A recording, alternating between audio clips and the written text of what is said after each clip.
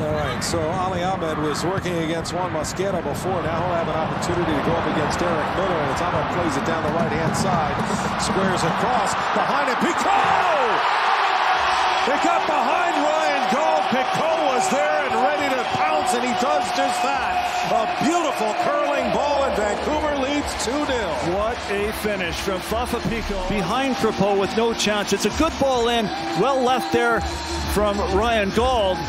Can Zach McGraw do a little bit more with that ball that comes across to affect where it ends up? He gets the touch and he actually puts it right into the path of Fafa Picault. Nice ball in from Alessandro Schopf as well. That made it difficult for McGraw to deal with. But the veteran striker